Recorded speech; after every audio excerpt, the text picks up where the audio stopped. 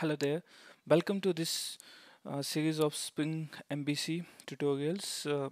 In this tutorials, actually, I'm covering all the features of the Spring MVC and integration with the all other component of Spring MVC.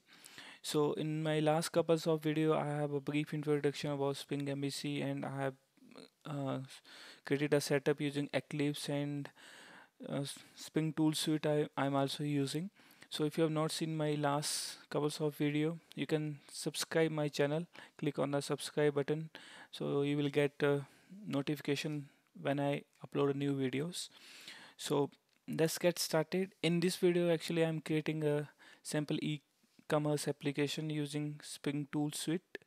So let's create an application. Click on New. Give a name for project e-commerce. Okay, and select Spring MVC project. So give a package name. Okay, click finish. So it created a sample application, so we don't need to configure anything. So I have already discussed the flow of this application in my last video, that how this application is created by Spring Tool Suite and what is the flow of this application. So in this video I am actually only covering the model attribute. That is a very cool feature of the Spring MVC, where we bind the form parameter to our controller directly, so we don't need to use any request mapping or something. So we can directly map a domain class to the UI. So let's create a controller first. Click on new, create a class. So it's a e-commerce application, so create a customer controller. Okay, so to make it controller, give controller annotation. Okay, so create a request mapping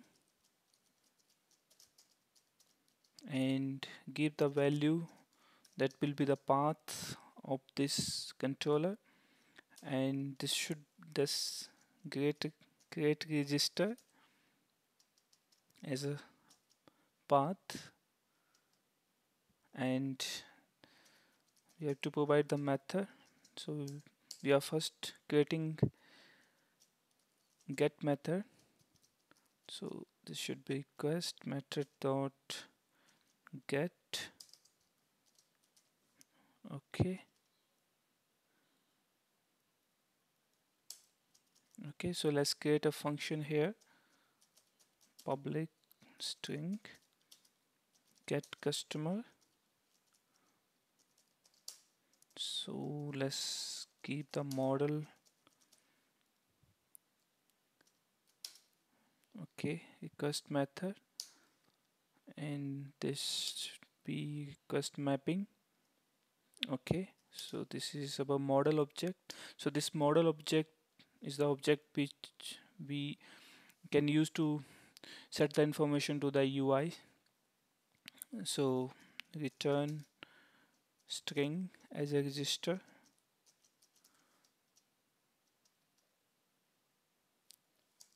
Okay, so this string that we are returning here, the name should be same at the JSP page that we are going to create. So let's create a JSP page.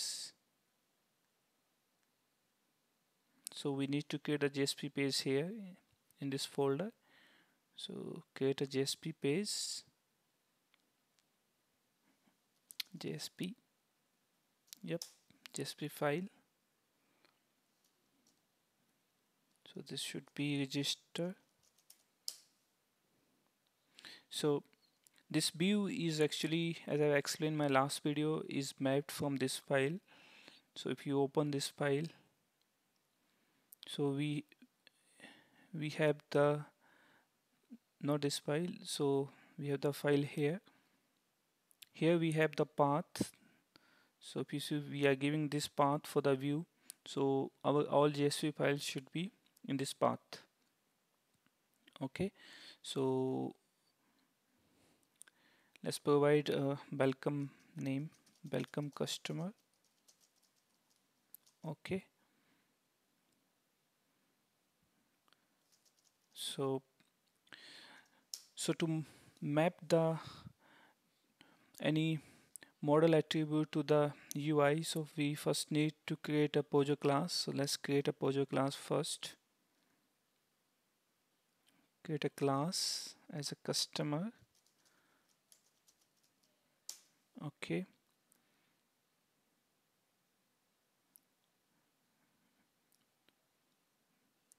Okay, so let's provide some field for this class. Let's provide a field as name, and let's provide the field password, and create the getter and setter for this file.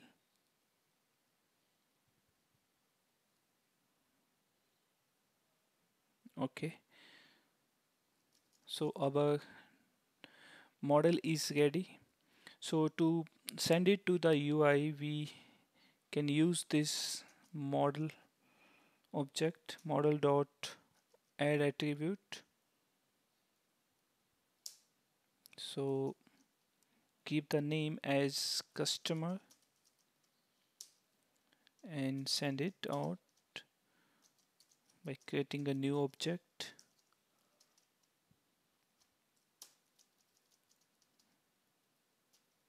Okay,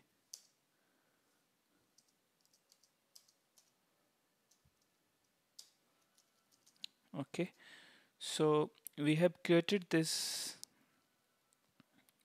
one of the get mapping for our register file. So whenever we hit this URL from the UI register, this will call this register.jsp file, and then it will open this file, and then it will send this object to the UI. This object it will send to the UI. So to map it with our form parameter, so create a form here to map it. Let's create a form, give action equal to register, and the method should be post. Okay, and create two fields for customer, one for name, input type equal to text, and give name equal to name.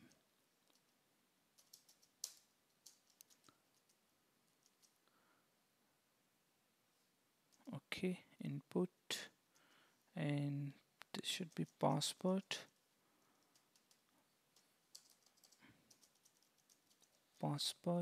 and create a submit button. Input equal to input type equal to submit. Okay, submit. So we need to use model attribute tag, which should be our customer object. So as you see here, to map our Pojo class, that is the customer class which we have created here. So see, we have two fields here, name and password. So to map it with the UI, we need to give this name same as the name of the field. So whatever the name we are giving for these fields, the name that field we are creating in the forms, this name should be same. So this name should be same. For the password, the name should be same with this password field that we have created in the our customer files. And also we need to give the model attribute tag. We need to provide this model attribute tag on the form to bind it. Okay, so create a post mapping, because this get mapping is only to only the default mapping to load the JSP file. So for the form we need to create the post mapping. So this should be post. Okay, and so to get this attribute, model attribute here in the controller that we have mapped from here, we need to use model attribute annotation. So this should be model attribute, and the name of the attribute that we have given in our form is customer, and this is a customer class. And okay, let's import this.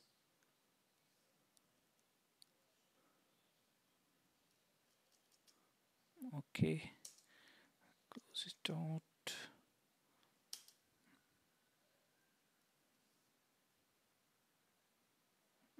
Okay,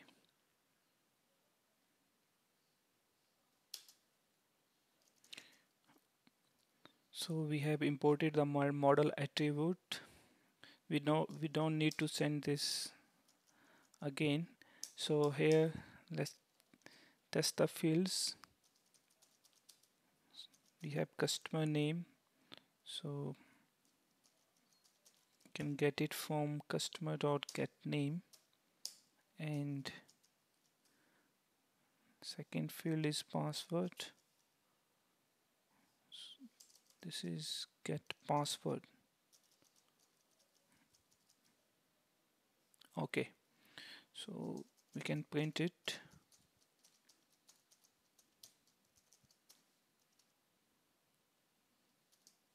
Name and password. Okay, so we have created two mapping here. So let's test it out, then I will discuss about the flow again. So let's run it on the server.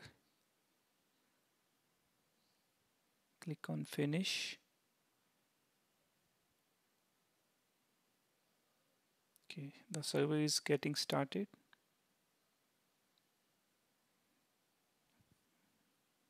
Okay, the web application context is initialized.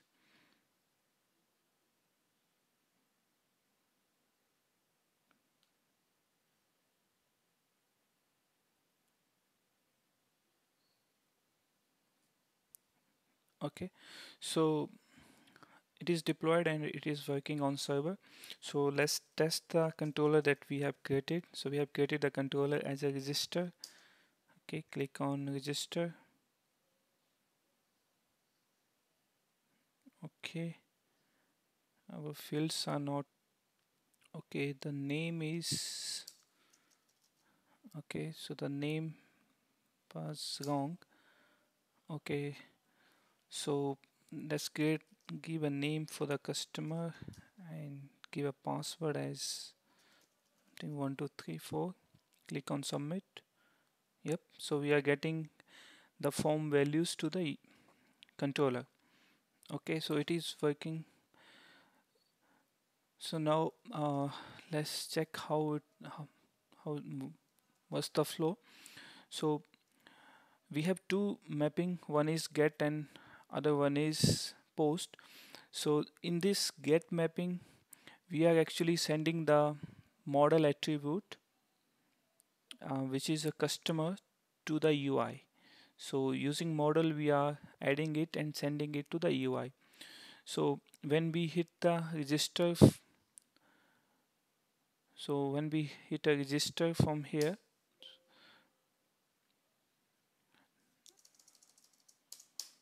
so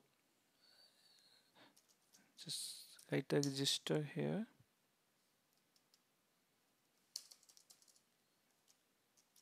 Okay, so once we hit the register, it load the JSP page. So it load this register.jsp page because this name is same as the JSP page that we have provided here. So it add this attribute to the JSP page.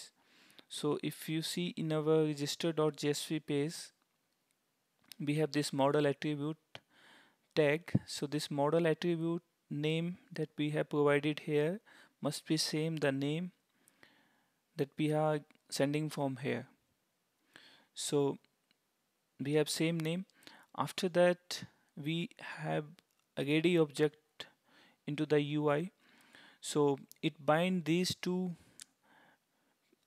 field these two field name and password to this object, because the name this name should be same as the name that we have provided in our customer file. So this name and password name must be same with the name that we are providing here. So then it will map these two field to our customer model attribute, and then once we hit the submit button, this will call this post mapping. This will call this post mapping. So here, using model attribute, we are getting the customer object from the UI, and then we are getting this information the controller, and then it is coming here. So this is a very cool feature of the Spring MVC. So here this object is very small object. We have only two field. So if not, so you can think like if we have a very complex object with n number of the field, then we have a direct mapping to our controller. We will get all the information to the controller, so we need to use any of the configuration. Like in servlet, we were using request object for this to get the information from the UI, but here have we directly map this information. So using model attribute, we can map n number of the domain to our forms in Spring MVC application. So that's all for this video. And in my next video, I will be populating the list of the customer to the UI using JSTL and Spring MVC support for the list. So thanks for watching. See you in the next video. Bye bye.